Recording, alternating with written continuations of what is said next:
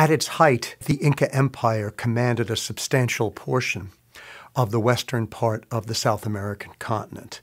Your students will be puzzled by the question, how does an empire fall to a relatively small invading force? It's important to point out the cooperation of technology and biology. It's very useful to show your students a set of Spanish armor from the 16th century, particularly the steel breastplate and the steel helmet. Because remember, these indigenous nations have weapons that are largely still made of flint.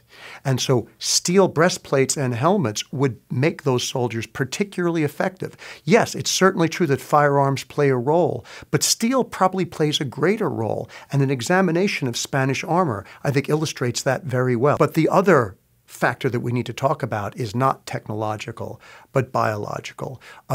Europeans bring with them, unintentionally, European airborne diseases. These are viruses that are spread in the air, particularly measles and smallpox.